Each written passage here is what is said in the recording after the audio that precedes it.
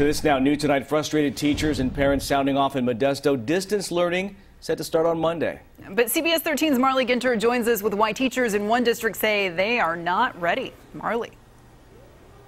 That's right, Elizabeth and Tony. The race is definitely on for everyone to get their ducks in a row. But I can tell you that both teachers and parents certainly do not feel prepared. Again, school distance learning is set to start on Monday. We're talking about the Hart-Ransom School District.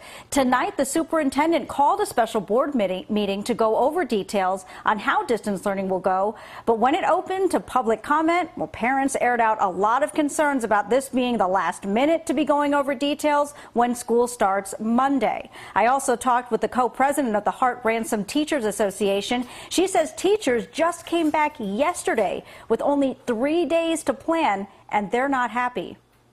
But I can tell you right now that there are so many teachers that I talk to on the daily that are just so upset, and it's caused so much anxiety.